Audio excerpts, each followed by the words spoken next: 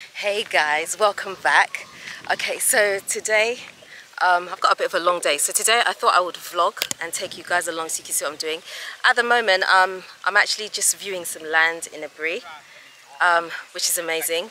I have so many shoots to do today, but I thought I'd turn on the camera because I know the last couple of videos that I did concerning real estate, you guys had a lot to say, if I could put it that way, a lot to say. So I just wanted to kind of like quickly address the situation, because I know a lot of you have said that, you know, the houses that I'm showing, they're not really for the diaspora, they're too expensive, they're too this, that and the other. And I do fully understand what you're saying, but at the same time, what I'm trying to do is I'm trying to show everybody a range of different types of different types of budget. Okay, so I'm going to show you like really expensive properties. I'm going to show you some of the lower budget properties as well. I'm going to show you a range, so I'm not necessarily sticking to a specific target group. I'm literally just showing you what's out there. And so for those of you that have said that, oh, you know, these houses are just, it's too much, no one's gonna like move into them, no one's gonna buy them, no one's gonna rent them and all of that, please let me just tell you something. Okay, please don't come for me, I beg you, please don't come for me. Okay, because at the end of the day, whether I choose to show that property or not, that property is still going to sit there for sale. But anyway, these guys are waiting for me, so You want the lip gloss? Thank you. I know. These guys that I'm here with, they're having jokes, right? They're having jokes. We're talking about land and they're having jokes. Can you give me some makeup artists? You have to grow your hair first. Yeah. So Trevor asked you a question. He said, how do you know what is good land, or what do you look out for when you're buying land? Yeah, so you have to trace the root of title and go to the basic Okay. to see who actually, if it's a family land, you have to know the history of the family. Yeah. Okay. How they came up, they came by the land. Okay. For example, if your grandfathers own it, Yeah. did they own it through concurrence? Okay. Did they own it through purchase Okay. or acquisition? So you need to trace the root of title, because land issues are in different levels actually. So for example, if my grandfathers Yeah. own a certain parcel of land, Yeah. and Trevor also says that his grandparent owns it, then that will be the point to begin from, Okay. right? Because if they do not own it rightfully and they sold it to any other person, Yeah. one day anybody that presents the right root of title will defeat you in court. So you need to trace the root of title. So the root of title is what gives you the right to own the land. Okay. So Yeah. is this documented information? Is it word of mouth? How do you actually get all this information? So some root of title are documented, Okay. right? But in the court of law, verbal agreement is also accepted. Oh, really? Yes, it's Right. accepted. If you and I have agreed to do A, B, C, D, and there, so we call verbal evidence and written evidence. So all these ones are accepted in the law court. So you have to look at each of them and be sure, you know, just sample the document and be sure what these things are. I need to ask a lot of questions. Once, if you're buying land and you're asking questions and the people are like, you're getting edgy, Yeah, there's a please sign. run away. Just watch their body language. Yeah. They should be free. I mean, if somebody owns something, they'll relax, they'll calm down, Yeah.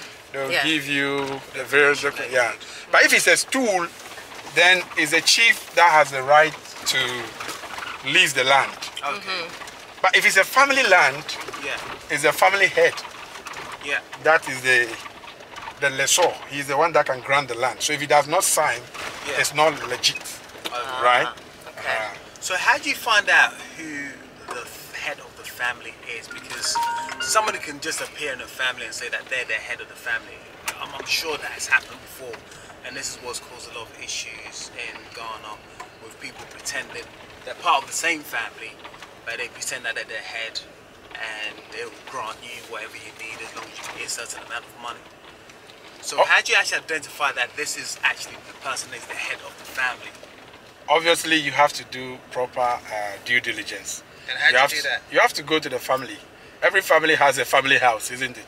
So you go and speak to the locals. Personally, what I do is I go down to the grassroots. So if you show me a land today, the next day I'm going to go there, gather data about the history of the land. Okay. You will definitely speak to about 3, 4, or 5 people. Okay. If you get the same answer, then you can use that. Yeah. But if you get varied, you know, or contrast informations, then you have to take your time and analyze it better. I tell you what, the truth is always one. Right? People, you know, you're definitely going to get somebody that will give you the truth. So I go to the ground. You go to the grassroots. You speak to them. Who is the family head? Who is that person? Right. Yeah, and then they will tell you. Then when you meet them, you have answers. So you question them and they're like, how do you get to know this? Okay. You know? Yeah. Yeah. So one of the things you said earlier on was that you get allodian land. Allodial title. Sorry. You get allodian title and so forth. Now, what is very interesting is that obviously you go to the family, you go to the store, you find out who this person is. Is there any possibility that they can all work together to make sure that they, you know? So you're not going to. So you're not going to go there as a purchaser. I mean, you just go as an inquirer. You know, as an inquirer, just get a drink, find a way. Like a CID, a CID doesn't come to you and just tell you that I'm this and that. Okay. You find a way and just chat with them. You know, gather information. Okay. You know, on a friendly. You can just create a friendly conversation. Okay. Start asking friendly questions. Honestly speaking, 5 different people, you will definitely get the truth. Okay. You will get the truth. You're not going to come, I'm going to buy this land and that. That's it. I've actually remembered, Yeah. Danny, what I was going to ask you.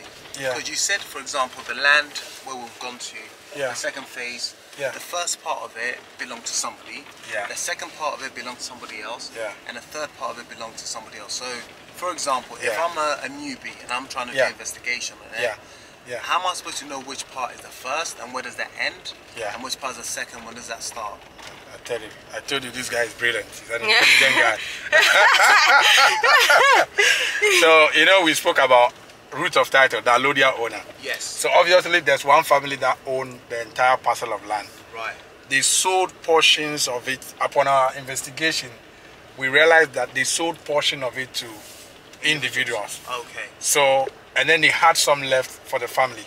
Okay. So when we conducted our due diligence, Yeah. we got those facts. And then we went further, requested to survey the land with our surveyors and conduct a search. So we actually got the records to match their claim. Okay. So we did a further investigation and we found out those individuals that have bought them. So we actually purchased from 2 individuals, one 11 acres, another 17 acres, Okay. and then went ahead and bought the rest that the family had because of proper due diligence, right? Because some of the transactions are not recorded at the commission. Somebody just takes the document, they do not register it, Yeah. but that does not mean that they do not own it. So often at times people rely solely on search report at the commission.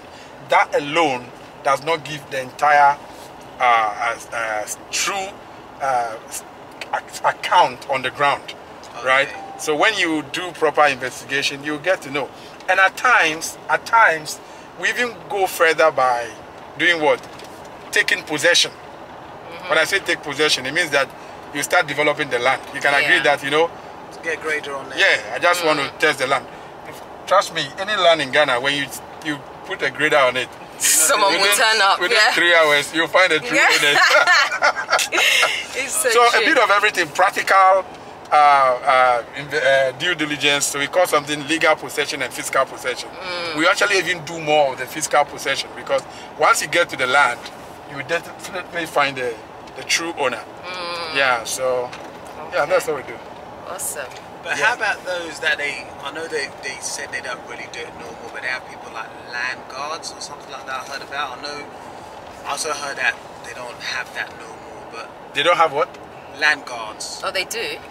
Land guards. But I Land think guards The are law still bans around. land guard, but Yeah, they often still at do it. times, what it is, for example, let's say 2 factions are fighting over a certain piece of land. Yeah. One group will definitely have their what they call land police that will be guarding the land. Yeah. Or equally, if you are a developer, right, you bought a land from a family or a stool, and you refuse to pay them, they'll agitate and they'll start disturbing your client. They will send the ASAFO, which is the boys in the stool, or the family, to come and harass your client. That's why we as a company, one thing we are noted for is how good we pay our landlords. So land issues are, they are in various levels. They are at various levels. Some of them are self-inflicted. Some of them are by no fault of you, or but the ones that you can control, which is making sure that you pay for what you are supposed to pay for. You also make sure that you do not go and take more than you are given. For example, a family is assigning a land of 20 acres to you. The chief or the family head does not go to the site. They assign you a surveyor and principal elders of the family. The elders tells you, oh, we can add some 2 acres. Those ones give us that money to pocket. That 2 acres, one day. When they sold all the land, they are going to audit. When they audit, they will find out. And there, you create a litigation issue, which you have brought upon yourself. So for us, we always go for what is due us, and nothing more, nothing less. Yeah. Okay. That makes sense. Is that what you meant by when you started the conversation by saying somehow some people bring issues on themselves? Exactly. Right. So stick to what you've been given. Exactly. On the land itself and register that portion of land. One of the reasons why they introduced barcode, barcoded site plan, is to stop some of those things. The site plan that we used to do, the ordinary one, is called certified. It's endorsed by a licensed surveyor. Yes. You can blow it. When I say blow it, means you can be given this part of the land. You can sit in the office and extend it. Oh, really? Yes, but with a barcode you can't do that. Because it's got a point, it's a GPS point. Exactly. So that's why they introduced that, to prevent blowing of the land. So you can be given 5 acres. Expanding. Yeah, 5 acres, you can blow it to cover 10 acres. Wow. Yes. People are criminal. Yeah, that's why goodness. the law, the framers of the law, actually the Lands Commission came up with a new approved plan. You can't do that. So Danny, I've recently heard that the Lands Commission have now got a portal where you can actually do your land searches if you've got a GPS point or your site plan. Is this something that you use to check? Well, it is, but honestly, I have not used that channel because I wanted my things done fast. Sometimes there's network problem and all this, and so we just scan our document and send it to the commission. If you scan your site plan and send it to the commission, you can get your search results. You don't need to go there in person. Okay. Just send a scanned copy of the site plan and you get your search conducted. Excellent. Voila! So you make your payments. Bring me some money, I need some payment. When are you going to do the search on my land? I like that, Danny. So how do we know what costs are associated? So people that are new to this don't feel like they overpaid. For which one? For what? For the searches. So they want to buy land, they've seen land, they really like it, they want to make sure it's legitimate, but they also want to pay a fair price. They know that they're coming from abroad, and they understand that the locals are going to want to get a bit more money than expected. But how do you know what is fair? Is it what you're willing to pay? Is it what you're willing? How do you know what's fair? No, you can contact the commission directly via online. You find the various charges for their services.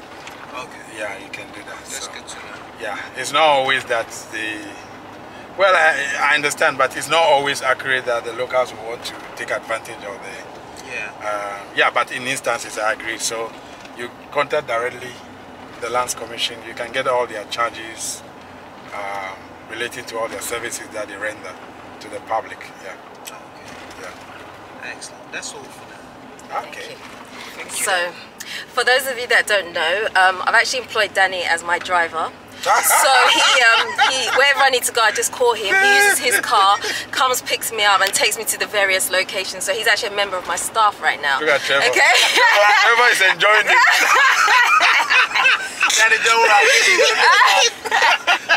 I'm fully lying. I'm sure she wants to lose all those files.